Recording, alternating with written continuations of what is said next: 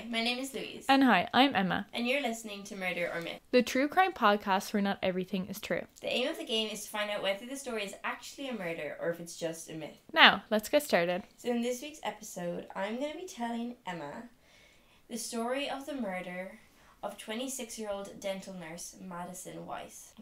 Okay. She was an employee at Bridgeport Orthodontics, Connecticut, about a mile and a half from her home in the New Haven town, which Madison typically walked to and from. Okay. So Miss Weiss clocked out of work at 6:22 p.m. on the evening of Tuesday, October 3rd, 2015. She lived alone in her one-bedroom flat, and she did not return home that evening. Okay, so she left work.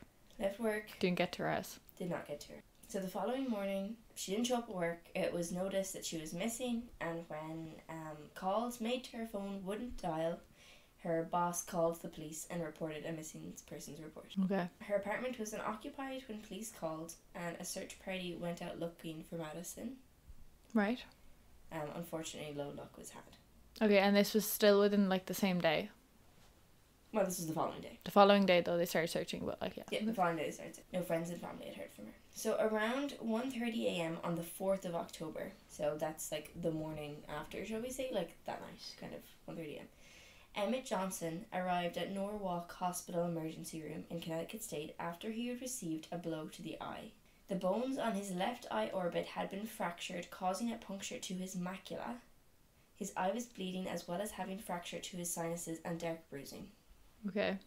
So in Emmett's story to the police, he said he had been mugged while walking his dog in a local park. Two men had come up to him. One of them had punched him in the face a few hours previous to his arrival at the hospital and had stolen his wallet. Okay. Why would he say a few hours previous? We'll get to that. Okay. So as Emmett was waiting to be seen by the doctor, the on-call nurse for that night, Brenda Chaudhry, was taking care of him, giving him painkillers, that kind of thing. And while tending to Johnson, she noticed that he had 2 deep bite marks on his arm, which appeared to be human teeth bite marks. Okay, that's an interesting detail.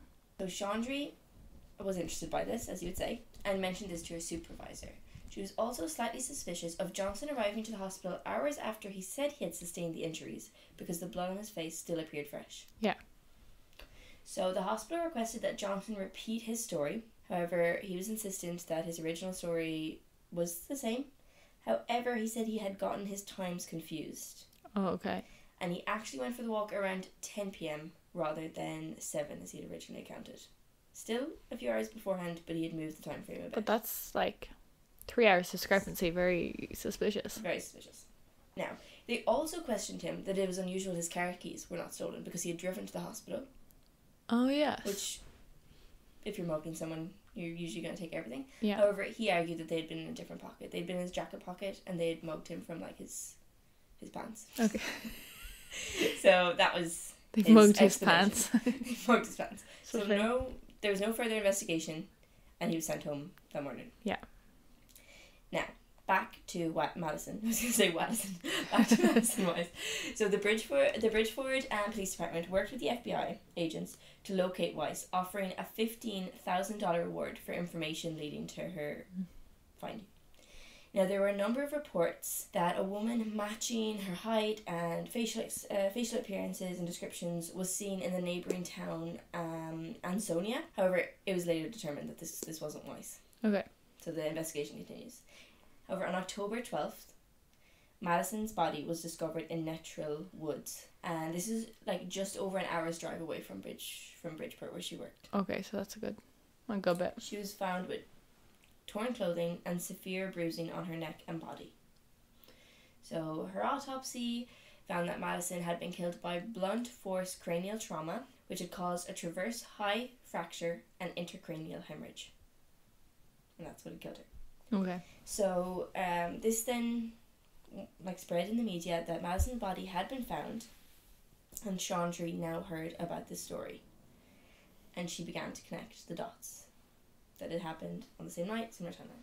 So on October 24th, local police and FBI investigators questioned Johnson and executed a search warrant for his car. Okay. The doors to the left back seat were noted to have been cleaned with much more diligence than the rest of the car, and after testing, traces of Madison's blood and DNA were found in the car. Oh, right, okay, so... And he was arrested. That's right. During further testing, the DNA from the lining of Madison's mouth was taken and matched that of Emmett Johnson.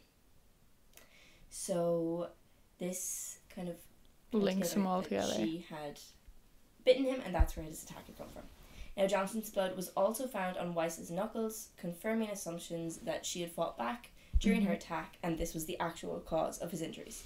Okay. It was also discovered he didn't even have a dog. Oh. Like I said, he was arrested and he was put on trial for Weiss's death.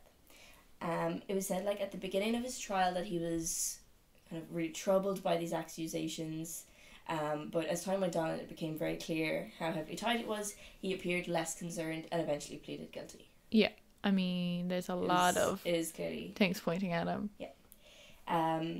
To further discredit him, it was found his credit cards had never been cancelled, and that he had lied about the mugging on the night, which discredited his only alibi. So he admitted to abducting Mrs. Weiss, raping her in his car before murdering her and dumping her body in the woods, along with the murder weapon, which he claimed was a baseball bat. Now, the baseball bat has never been found. Okay. And Johnson's defense argued that this discredited his admission of guilt, because he admitted, I've killed her, this is my murder weapon, this is where it should be, but they couldn't find it. Okay. However, that still didn't discredit his story further enough, and the jury found him guilty of 1 count of kidnapping resulting in death and 2 counts of making false statements to agents of the Federal Bureau of Investigation. Right. He's given a life sentence in prison and was brought to the USP Terracoota. Johnson was transferred in 2018 to Bergen State Prison, which is also in Connecticut. However, 3 months later, on May 18th, 2018, Johnson committed suicide with a bedsheet in his prison cell. Ew. Yeah. And that is the end of the story. Okay, wow. Sad story. I feel like that went so fast again. Probably not. We're on 8 minutes. Because I'm the one who's reading it. Yeah, fair. Okay. What are your thoughts? So much detail. Like, so much technical detail as well. So that, and like a lot of different things, a lot of medical terms, a lot of different things like that is making me going to say murder. If it was a myth, like the most amazing job. But I'm going to go with murder. Because, yeah. The detail? Murder final answer because of the detail of, like, there were certain terms, there was places, there was names, there was hospitals, there was a lot going on.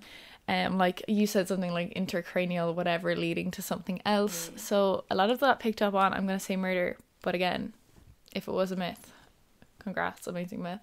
It was in fact a myth. Yeah, wow, that was good. Slay. That was very good, because I was like, I don't know, would you think of all these things if you were starting from scratch? Fair, yeah. You know, but... For some reason I just got the idea in my head of, like, someone fighting back and that being the tie. I was like, wouldn't that be so interesting, like, if someone fought back and then that was what, like, ties them? It was very interesting. No, it's a good concept and it's a good story, and there was just so many, like, different things you tied in, like that, the fighting back, the timelines, the mugging, didn't have a dog, like, a lot going on. Yeah. That was very good. I liked it. Okay, thank you. Okay. Well done. So, this has been Murder or Myth with your hosts Louise and Emma. Is this my line? Yeah. Okay. Just edit this right out. On this week's episode, Louise... Stumped you. Okay. Yet again. On this week's episode, Louise stumped me, and her murder story was in fact a myth. Thanks for listening. Make sure to like and subscribe. Find us on all streaming platforms. Join us next week for another thrilling adventure. Remember, it's myth until proven murder. Schley.